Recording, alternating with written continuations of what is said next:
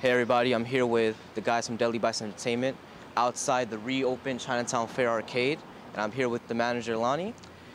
First question, Chinatown Fair Arcade, it's been here for decades, has a big, strong brand name in this community. So I'm just wondering why you chose to reopen it, and have you ever owned an arcade before? Yes, I've had other places before, and I decided to reopen it because I believe that there's we all believe that there's a business here that can be had. We just know it has to be everybody that's included in the community. So we want to get families as well as the fighting crowd that's been here before. Okay, so you know that this was big with the fighting game community, and this is where basically the New York City community cultivated, right? Many great players that come here. I don't know if you're aware of Justin Wong, Sanford Kelly. So my question is, why open the arcade with no fighting games right now? Well, we will, number one, we will have fighting games. Number two, we opened without the fighting games because we're reconditioning them. They were in very bad shape, the games that were here. And basically, Chinatown Fair went out of business because of the crowd that was here with just fighting games. So we know we can't have just fighting games, that's impossible. Now we have coming in what was some of the there was Street Fighter 3, the Third Strike is coming in. These will all be in within a couple of weeks. They're just all being reconditioned. Getting the games reconditioned takes a lot longer than getting in new games. And so we'll have the Third Strike. We'll have Marvel vs. Capcom 2. And then we'll also have the Puzzle Fighter. And any new fighting game that comes out that's really good and hot, we'll have it. Okay, and I saw Xboxes in there, so do you plan on having a lot of cabinets or mostly disc-based games?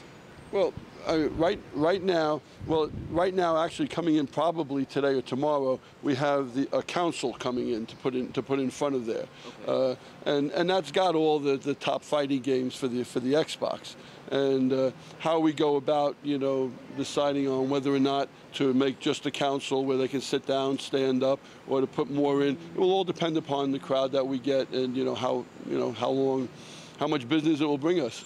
Okay. Now, are you aware of another arcade called Next Level? I've met Henry. Yes, you met Henry? He was here at the grand opening. So do you feel that your direct competition is with the Next Level itself, or with things like Dave & Buster's or Chuck E. Cheese? No competition no direct at all with Next Level whatsoever. I've called us a cross between a Chuck E. Cheese and a Dave & Buster's without the food. Right. So because we have some of the things that Chuck E. Cheese has, we have a lot of the things that Dave & Buster has, and therefore, we're kind of, but we don't have the space to put in food, or we would have food too. But we plan on doing lots of birthday parties and getting a lot of families in here. That's our main objective right now, as well as keeping the fighting crowd.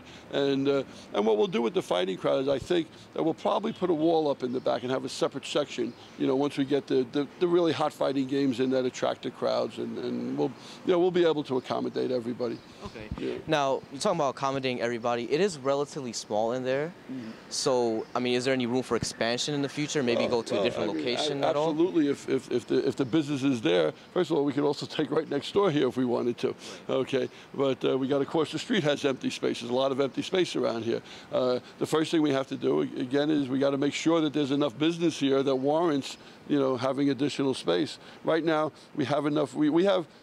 This week we have coming in what's called the Wizard of Oz. It's a great, game that the adults and kids love to play, that they, again, win tickets for and win prizes. And again, it's not geared towards the fighting crowd, but I think the fighting crowd will like it too. And so, we try to appeal to a little bit of everybody. We even have a pinball machine in here. I mean, if the pinball machine is in the top 20 or 30% of games, we'll get 2 or 3 more, maybe a dozen more. It's all, it all has to do with profitability. As a straight just fighting crowd place, the business unfortunately failed. But again, I'm a believer. I've been in this industry since I was a little kid. I know the industry inside out, and I know what you need to do in order to be successful. And we kind of did what they call a soft opening. Okay, we basically didn't do any promotions whatsoever, and we still had a pretty nice crowd here. And we're going to start promoting. We're waiting to promote to get all the games in here. Okay, I'm glad to see the direction it's going in. Obviously, you want to stay here for a long term. Obviously. Right. We're so, here for the long term. About promotion, do you have a website right now?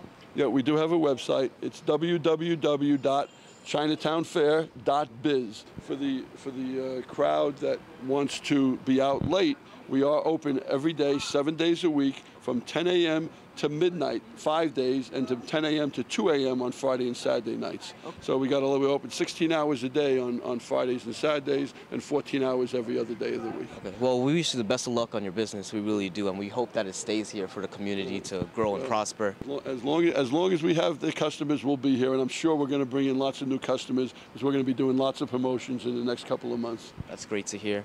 Once again, this is Harsh Kumar with Delhi Bison Entertainment, Empire Arcadia. Check us out. Check out our YouTube, our Twitter.